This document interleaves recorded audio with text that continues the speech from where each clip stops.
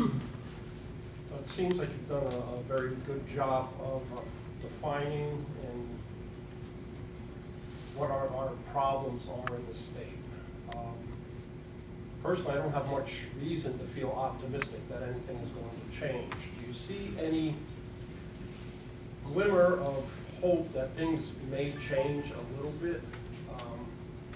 Personally, in the last 3 years or so, I've seen maybe 25 of my friends and acquaintances solve the problems that they've had in Connecticut by moving to Alabama, Virginia, Ohio, Maryland, North Carolina, and Massachusetts. Yeah.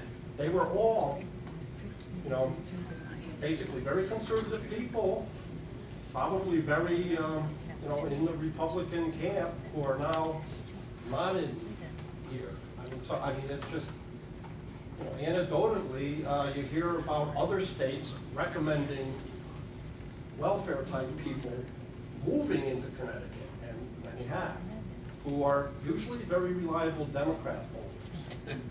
I see no reason to feel optimistic, and in fact, you know, I'm weighing my options. I've lived here my whole life in Connecticut, and I mean, I'm almost ready to, you know. Yeah, I mean, your story's common, and it's been told over and over again. My friends, too, have left the state, and it's sad for me, it's sad for my kids. The hope that I see is I look at a room like this. You know, I don't know if we had this 4 years ago, you'd have this kind of turnout. But there's no organizing, you know. Who's the leader of these people who will take some kind of force? I hear you. Thank you, volunteer. I hear you, and you're right about that. And I think that's kind of the disadvantage that the average American, the average Connecticut citizen has, is the lack of organization. But I think we're beginning to organize ourselves. We're beginning to organize ourselves at a grassroots level and up through political process. So listen, I'm not saying I'm not saying we've won. I'm not saying we're gonna win and Connecticut government's gonna change tomorrow. It's not. But this is encouraging. The fact that you're here, the fact that everybody else is here, and now we need to build on it. I'll give you an example, and believe me, we know where you're coming from. But let me give you a concrete example. A lot of people, the most common thing you said is, we can't do anything. We don't have any power to do anything. Well, think about all the package store owners that have 1 or 2 employees, 3 employees. And they're being told they're basically being put out of business. The governor introduces a bill that's designed to, you know, help out the big liquor stores and supermarkets.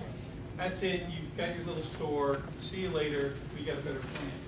Well, they had 800 to 1,000 of those folks show up one day for hearing. Now, they can't even get time off, but they had 800 to 1,000 people. And because they showed up and because they called everybody, and I mean everybody, and it was their livelihood, not only did the governor not get his proposal to put them out of business, and he really worked hard at doing it, but this year, the same bill came up, and it couldn't even get out of committee for where it was. And that's because everybody started making the effort to try, and he tried to do it again, and everybody else responded. So we are held accountable to you, including the governor. And let me tell you, if we hear enough noise, you hear enough people, you want to get reelected, you do what the people say. Where there was 41,000 people on the Capitol lawn in '91, and we still got the Yeah, well, there's always an exception to that. Here's what I'd say to you, because you're talking to the wrong guy. I'm a Mets fan, okay? It's frustrating. I think we're going to win, so I'm always optimistic, okay? You know?